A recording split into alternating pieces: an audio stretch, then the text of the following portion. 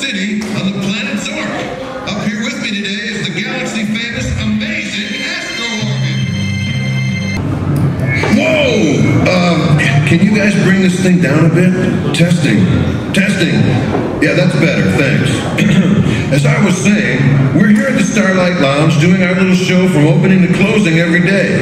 And if you've been out there wondering where my backup vocals are coming from, frankly, so am I. They're invisible. I call them my space angels. I will never forget that fateful day, the first time the space angels came my way. I was playing a club on the red planet Mars, and after I'd sung my first opening bars, it was time for my backup to sing harmony, but they didn't show up. It was all up to me. I stopped the music, couldn't sing it alone, so I started to pack up and rock it back home. When suddenly I heard them, but no one was there.